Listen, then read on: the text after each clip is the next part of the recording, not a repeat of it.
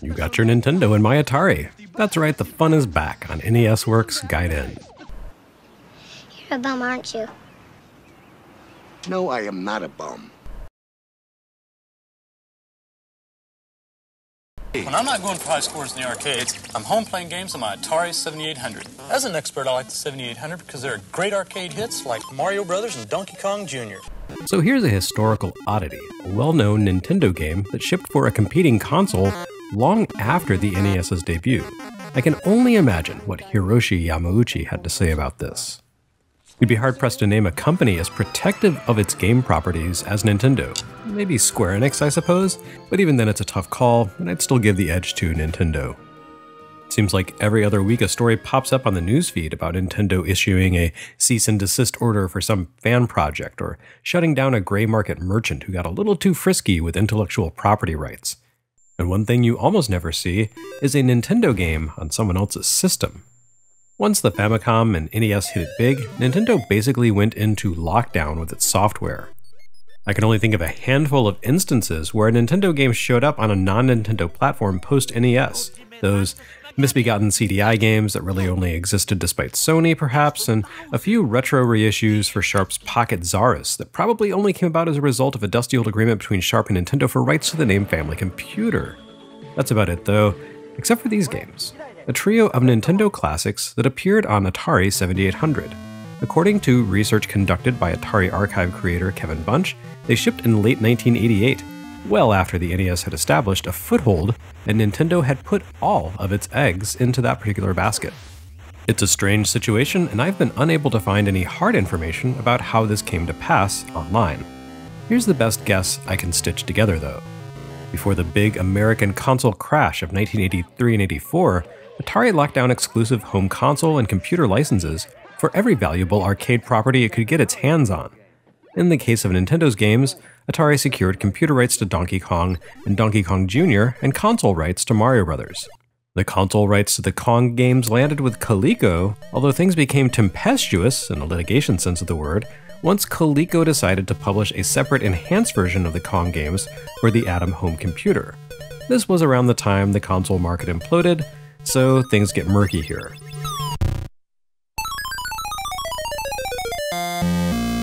Hidden within that murk is the fact that Nintendo and Atari briefly explored the possibility of Atari distributing the Famicom in the West for Nintendo, resulting in HAL's trio of arcade ports to NES as a side effect of those talks. That deal eventually went awry, due largely to Atari's misfortunes and the fact that the company was sold for parts to different investors, splitting Atari into an Atari home games business, Atari Inc., and a standalone arcade division, Atari Games. And of course, when Atari splintered, its plans to launch the 7800 in 1984 fell apart. The console wouldn't show up for another 2 years, and its library wouldn't start to shift to all new games rather than warehoused holdovers intended for the 1984 launch until 1988. So here we are in the back half of 1988, and we have a trio of games that almost certainly happened only due to the relationship between Atari and Nintendo that dates back to the days before Nintendo had decided to self-distribute the Famicom in the West under its own steam.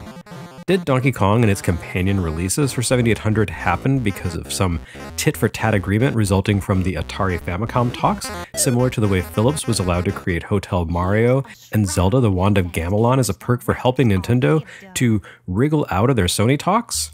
Or were these simply Atari soft holdovers from the intended 1984 launch of the 7800? I do not actually know. I speculate that it's probably a little of column A and a little of column B. This trio appears to have been developed newly for a 1988 release rather than consisting of code that had been shelved since 1984. The developer responsible for these ports, and the Game Developer Research Institute cites a Santa Clarita-based company called International Technology Development Corporation, only has a handful of other games credited to their name, all hailing from 1987. The chances of ITDC creating a bunch of 7800 games in 1984 and then laying silent until they put together a couple of Atari ST games in 87 strike me as extraordinarily thin. So, most likely Atari Inc. discovered it retained some sort of licensing claim on these three titles and decided, what the heck, let's publish them. Nintendo titles had made a lot of money for Atari in the olden days after all, and these releases landed right around the time that Atari subsidiary Tengen was looking to circumvent Nintendo's NES licensing requirements. What better way to stick it to the competition than by flaunting new versions of the games on which Nintendo had built its entire video game empire? Well, whatever the case, these 7800 titles do give us the strange sight of core Nintendo franchises showing up on a rival console to the NES right as Nintendo began to assume control over the universe. But it's ultimately immaterial. Although these amount to perfectly respectable ports of 3 classic arcade games, they'd already been available for NES with nicer graphics and better audio quality for 2 years by the time they showed up on 7800.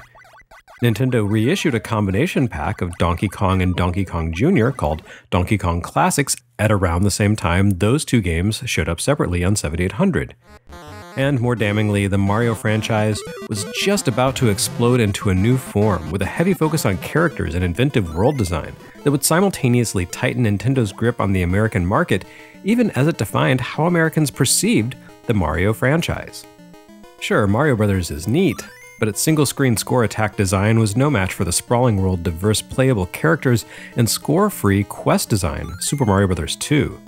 Heck, this version of Donkey Kong doesn't even rectify the NES game's greatest shortcoming by incorporating the cement factory or introductory cutscenes, continuing the sad trend of console enthusiasts hoping for a complete port of a 7-year-old arcade game being left in the cold. Still, taken on their own merits, these ports hold up fairly well. Although the 7800's low visual resolution results in rougher-looking graphics than seen in the NES versions of the games, they play okay. The controls feel respectably responsive most of the time, and what stages made their way into the cartridges retain all their details. The first stage of Donkey Kong hasn't had the top tier of girders shaved away, for example. The low resolution does hurt Donkey Kong Jr. the most, exacerbating that game's already spotty collision detection and turning the second level in particular into a nightmare. And somehow, the physics in Mario Bros. Turned out to be an absolute mess. Mario behaves weirdly, and the platform hit zone that determine which direction enemies upend when struck from below feels totally off.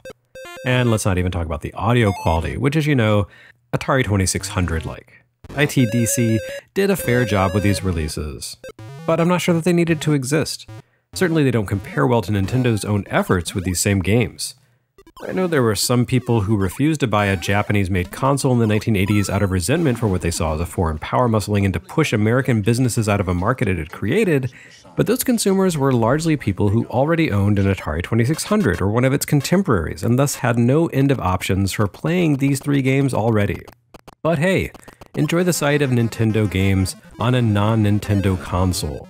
The last time you'd see such an outlandish thing for quite a while.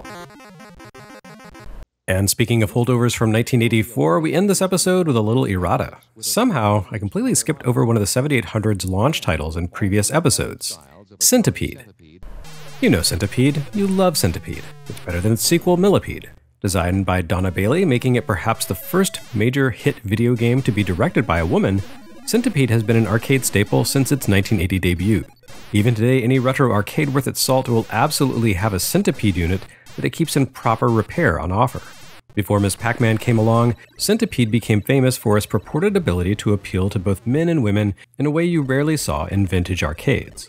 Fundamentally, it's a riff on Space Invaders, a game about shooting things while trying not to be destroyed, and yet its presentation sets it apart from its contemporaries.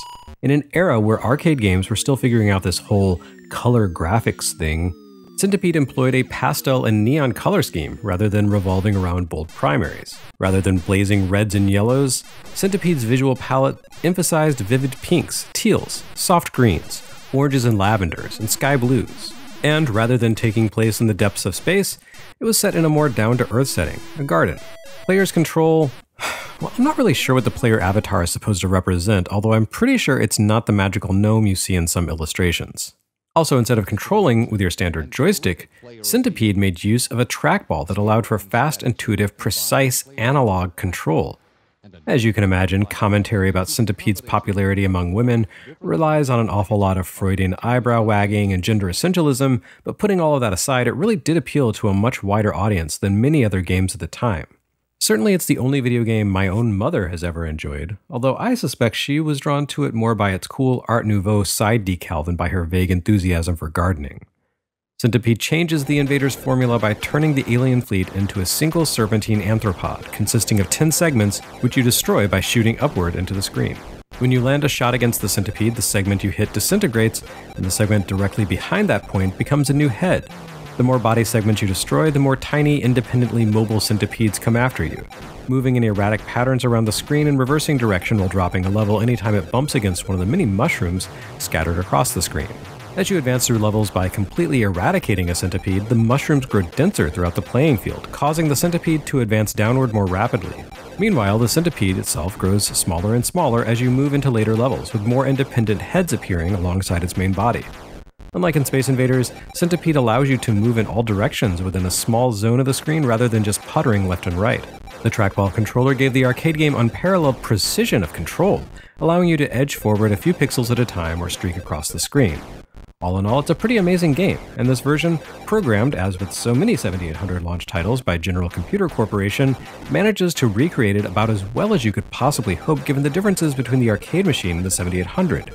Some compromise is always inevitable in home conversions of Centipede, since the game originally played on a tall vertical monitor. Console ports designed for horizontal screens have to compress the playing field considerably. Few home console versions support trackballs either, since trackball controllers tend to be fairly uncommon, but given the realities of the hardware, this take on Centipede acquits itself well.